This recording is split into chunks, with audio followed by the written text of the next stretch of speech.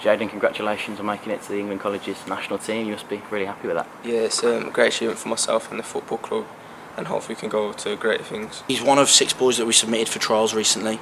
Jaiden and Ewan Mountjoy both got to phase 2, which was a real massive achievement, down to sort of the last 20 or 30 players in the country, and he's the first player in 9 seasons at the football club to get selected and make it down to the final squad. So massive achievement for him, and you know, everybody at the club's really pleased for him. There was the first trials in Bristol, where there's about 30 odd lads, and then he got cut down to the second phase, which was in Sheffield, but that was from like all the way around the country. It's hard on these trials to turn up and impress and catch the eye when there's so many other players and so many other colleges. We've got a lot of other players who maybe on another day, if they turn up and they put on their best performance, they could have had that opportunity as well. You know, he's one of many in a group that's done well this year, obviously with the FA Youth Cup run and things like that, and we're really proud of him, and hopefully we can continue it through to May. You've done those 2 trials so far. Can you tell us a bit about what happens next? So we go to St George's Park for 2 days, stop over, and then hopefully get selected for the team that will go on tour to Italy.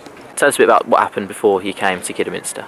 I was a former at Wolves at the age of 4 to 15, and then spent a year at Coventry City to not be offered my contract, and then went to exit trials where I found out about the Kidderminster setup.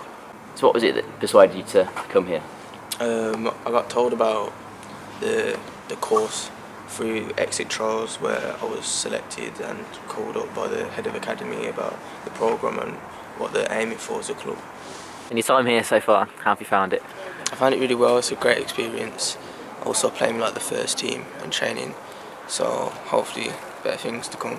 It's not 17 till April next year, so there's no immediate rush, but it's not out of his capabilities to make his debut this year for me. And you know, there's a long time to go yet, but if he continues the trajectory that he's on, there's no reason why he can't become a regular here and then go and play in the Football League. For me, I believe that he's got that potential.